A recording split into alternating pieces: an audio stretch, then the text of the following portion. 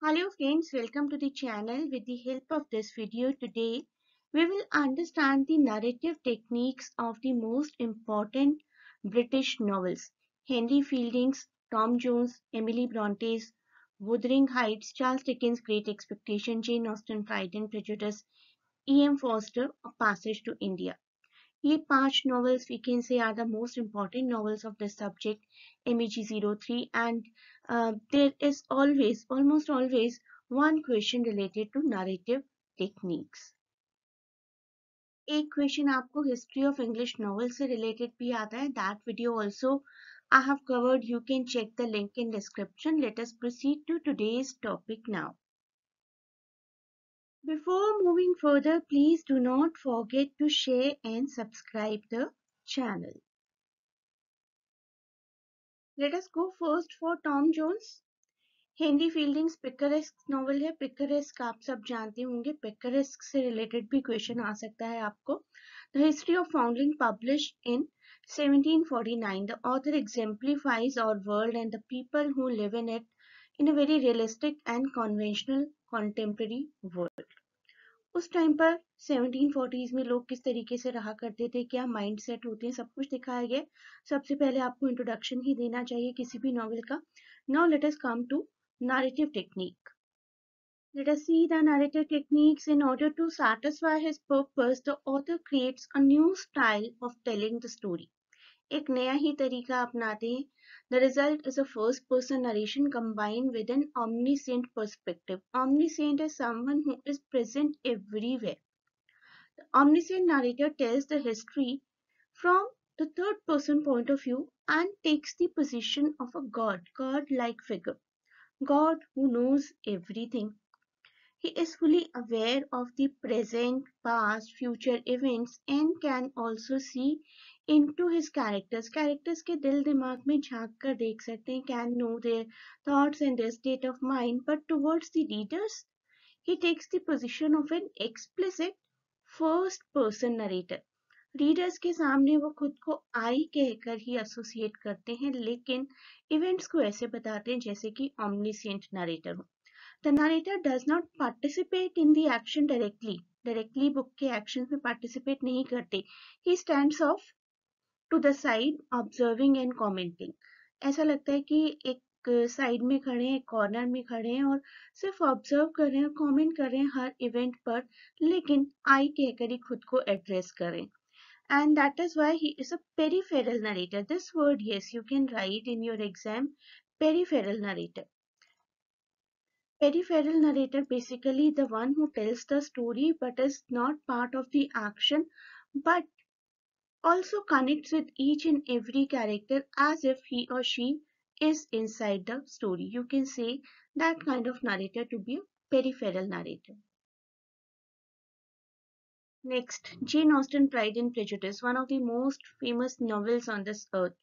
Set in the country village of Longbourn in Hertfordshire, the story spins around the Bennet family and their 5 unmarried daughters, Jane, Elizabeth, Mary, Kitty, Lydia. इसके साथ ही साथ हर daughter का characteristic भी दिखाया जाता है, how they move on in their lives and which character is strong, which is not, किसकी क्या weakness है, and how do these characters overcome all their weaknesses. That has been shown in the story. Let us come to the narrative technique of this one. Pride and Prejudice is narrated by a third person omniscient narrator. Omniscient हम समझ चुके हैं, एक ऐसा narrator जो कि हर जगह present रहता है. The narrator has got an access and entrance into the thoughts and state of mind of all the characters. Her character के दिल दिमाग में घुस सकते हैं ऐसे narrator and defines their traits to the readers. उनकी क्या पर्सनालिटी है, क्या वो सोच रहे हैं अभी, क्या अगला एक्शन लेने वाले हैं, उसका भी हिंट बहुत बार दे दिया जाता है. The narrator of the novel also often adds interpretation. अपनी interpretation भी add करते हैं because they are the narrator. Interpretation about characters and their actions which helps to create the reader's opinion. Readers को भी अपनी एक opinion form करने में बहुत help मिलती है when the narrator keeps on giving his or her opinion. The third person omniscient author technique, we can call it. In this method, the narration of this novel by Jane Austen is in complete control of the narrator of the story. Whatever he says, she says, we have to accept unquestioningly, and wherever the narrator leads us, we have to follow. The opening remark of the novel is such a good example of this narrative method. वहीं पर हमारी opinion create कर दी गई है. It is a truth universally acknowledged that a single man in possession of a good fortune must be in want of a wife. इस पूरे video को कर आपकी काफ़ी अच्छी रिवीजन भी हो जाएगी. हर नॉवल के ईयर्स, राइटर्स और नरेटिव टेक्निक्स पता चल रहे हैं आपको. Wuthering Heights 1847 का नॉवल है bye Emily Bronte, primarily published under her pen name Alice bell. Why? Because females were not allowed, I must not say, but were mocked actually by the society. Ki being a female, you are doing writing, not possible. So that is why they had to adopt the male pseudonyms at times. It is about two families in contrast living on the West Yorkshire moors, the Unshaws and the Lintons. This novel has got a very complicated narrative structure, I'll say, one of its kind, very unique.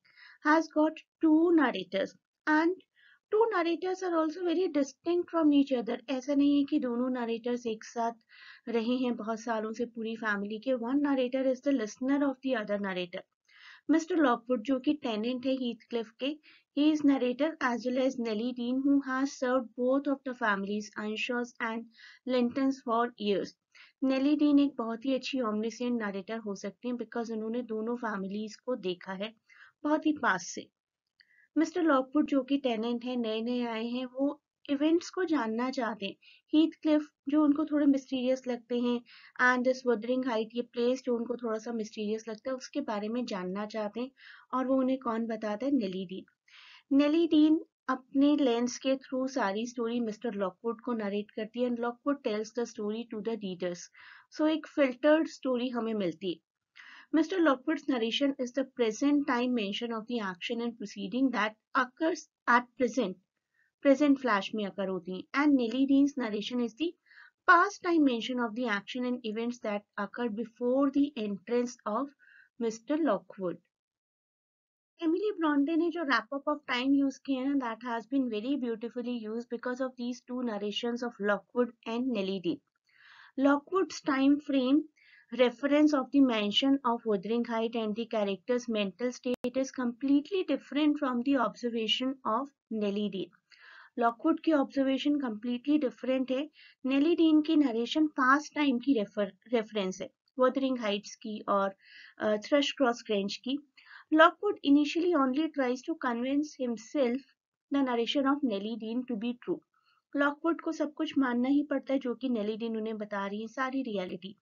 The duality of the different time frame references makes the novel perceive it from a different lens as it tracks the development of character from the past to present. एक तरीके से flashback form में हमें ये story जानने को मिलती है with the help of Nellie Dean. Nellie Dean tells it to Lockwood and Lockwood tells it to the readers. Passage to India, one of my favorite novel, 1924 novel by English author E.M. Forster, set during the period of British Raj and the Indian independence moment in 1920s. E.M. Forster ने भी एक काफी customary method, traditional method of telling the story use किया है in Passage of India. It is that of an omniscient narrator. Again, omniscient narrator who is present everywhere, or you can say third person narrator, who overviews the actions, comments from any angle and can enter the mind of any character. This narrator has distinctive voice. He is humane, cultured, skeptical also. Skeptical, कई बार थोड़े से doubtful रहते हैं about the characters, about the characteristics.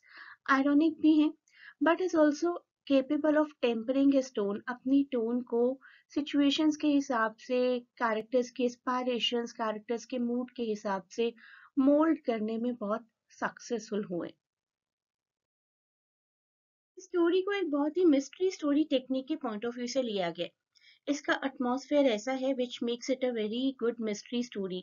A succession of exciting events arouses a desire in the reader to know what will happen next.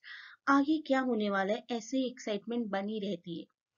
Foster's technique is to introduce a crisis and then to try to resolve it. एक crisis create किया गया है पहले और फिर उसको resolve किया गया. Dr. Aziz, as you know, the central character had been accused of attempted rape, but nobody was certain whether he actually tried to molest the English lady Miss Adela Quested or not. There was no witness, and Miss Adela Quested herself was not sure if she was molested and whether it was Aziz or even someone else. The problem is resolved when Miss Adela Quested herself withdraws the charges. But the charge itself and the event following it have released a series of reactions which keep the story moving till it comes to a very satisfactory end in the end of the novel.